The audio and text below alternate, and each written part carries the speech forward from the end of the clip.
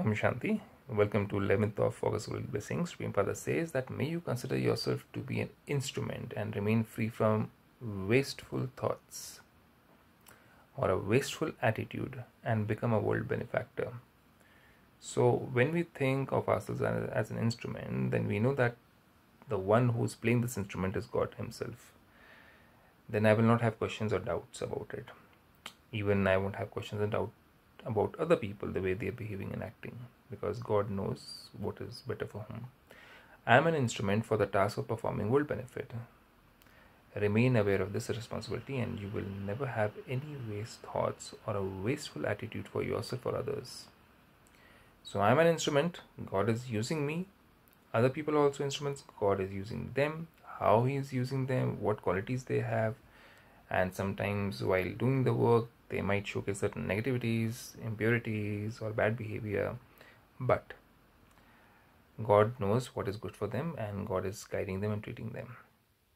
Responsible souls cannot have a single thought that is not beneficial. So you can't have wasteful thoughts towards yourself and others. You can have wasteful attitude towards yourself and others also.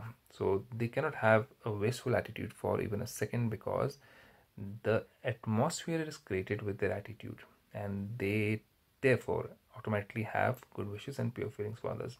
You just imagine that whenever you're thinking impure thoughts or wasteful thoughts, or you have a negative attitude towards something which you want to do or which you see other people doing, you just imagine that you being a light from here, you are sending darker clouds to others when you have a wasteful attitude and wasteful thoughts.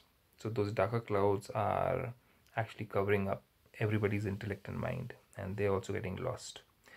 They're also finding it difficult to face such challenges and find solutions. Now imagine that you have a pure and a powerful and a useful attitude, and then imagine yourself as the same white light, and then you imagine that white clouds of purity shining with silver lining are going everywhere, and they are actually helping other souls to find the right method. They are protecting them, guiding them to find solutions.